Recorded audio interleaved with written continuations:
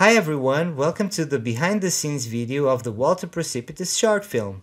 Here we'll show the entire process from the very beginning so you can see what happened to him.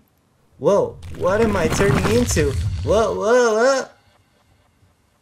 Hi, my name is Zé Vaz from the studio Toma Creators based in Porto, Portugal. I co-directed and animated Walter Precipitous in Reallusion's Cartoon Animator 5. Walter Precipitous is an 8-minute short film about a water molecule. It's a story about friendship, courage, and the water cycle for kids.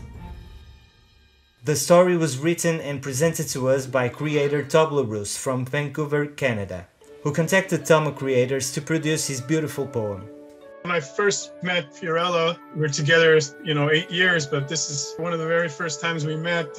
We're just talking. I think it was raining that night, and we thought, wouldn't it be cool to have a story about where the main character is a water molecule, because we were talking about the rain. I think the idea from the start was as a kid's story. Just, they go through, the cycle is so interesting. Raindrops go from the sky down to the earth and then back up. It's just that's kind of where it started. The actual story, it wasn't complete. It was just the premise. Even while I was writing, I didn't know what was going to be the problem, climax, solution, anything. I didn't even know how it was going to end, but I just kept writing it. It's like, this needs to go somewhere. Something needs to happen and something needs to finish. That was probably when the idea of Crystal came around, and then her changing him. This Walter Precipitous was not supposed to be an animation from the beginning. It was just supposed to be a children's book. But when I went through that process, am I going to try to write another book? I got a little bit stomped and hit some walls and got a little frustrated, and I said, I don't want to do the self-publishing thing again. And so I tried to find some talented animators, and I found you and your team and your production company. And so the rest is history, they say, right? Reallusion's poem immediately conquered the hearts and minds of the team, and his wife Fiorello was the perfect voice for the narrator. Curious Walter was learning and absorbing so much. He's been solid so long, that's why heat felt so wrong, but now he's ready to be liquid, or gas, or some such. We started by drawing a storyboard for the poem. There are a lot of emotions here. This is Mariana Vaz. She co-directed, illustrated all the backgrounds, and did the storyboard for the film.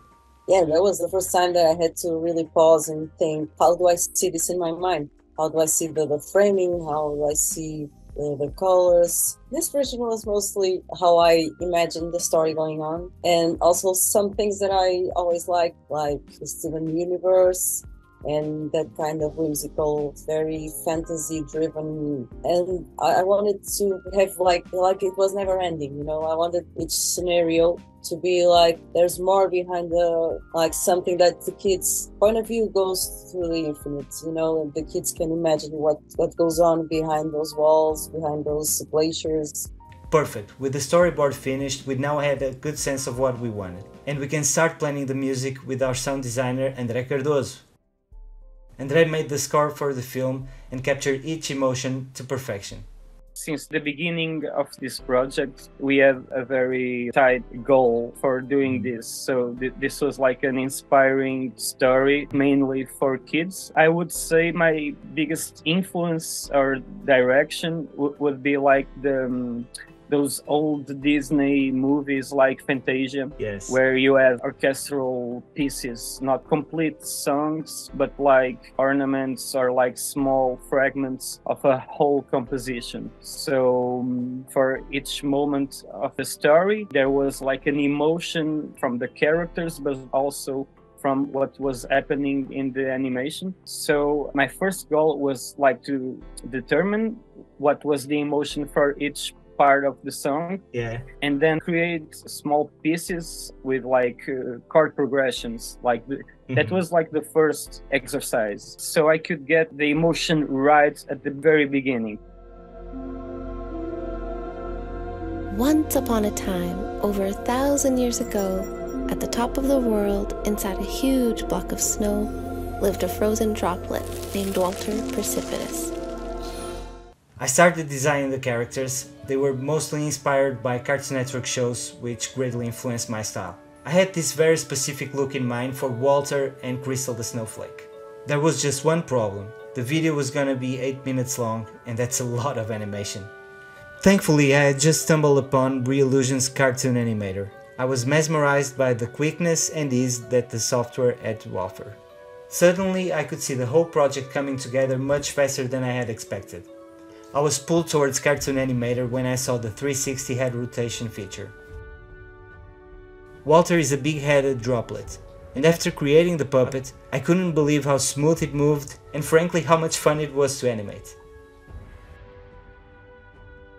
With the updated Cartoon Animator 5, Reallusion truly progressed the game with updates like the FFD effect, in which you can quickly squash and stretch your characters, making them more cartoony,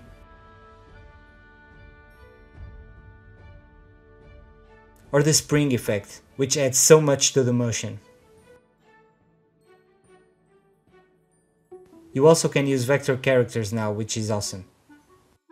What's truly amazing about Cartoon Animator is that you can be a complete beginner and you're still able to create animated videos from beginning to end fairly easily. But you can also be a seasoned animator or a studio and you will find that it speeds up production and you still can give attention to details, so it's just very complete.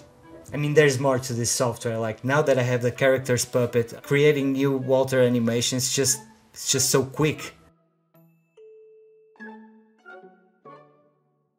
So from Cartoon Animator, I brought all the character animations into Adobe After Effects, where I made the final edits and some very cool tricks like Crystal's texture.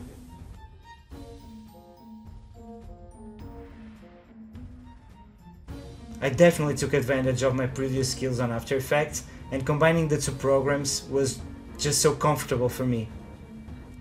Could I be courageous? Was it so outrageous? He wondered, with a tear falling down his face.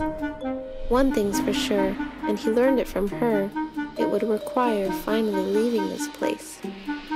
So Walter focused and tried to put all his worries aside, remembering Crystal as he waddled to the edge. The music was such a blast in the whole film.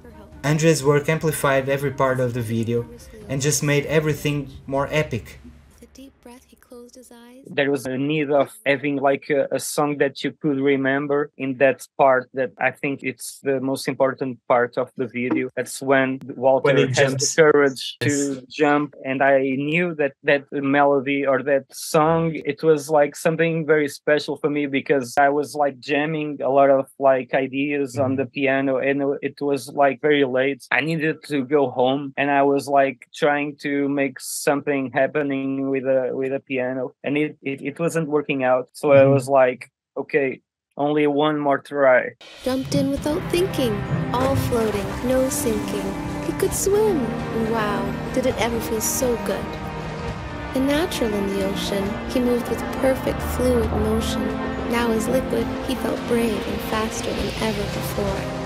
And there was something like magic happening, and I was like, oh god, I think I did something, but I needed to go. So it's like, okay, save, and it made completely sense. So it was like a very, very magical moment. Walter.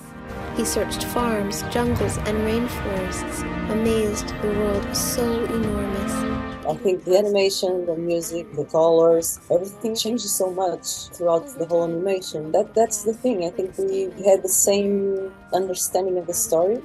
We all had, and that made everything easier. I think our communication was the key to produce this. Most of the parts were nailed at the first time. Yes. Because we had like and you especially, you had a very strict idea of what you had in mind. And I knew you could pull it off. Within a few months, a small team joined the forces and created a short film that everyone involved was very proud of.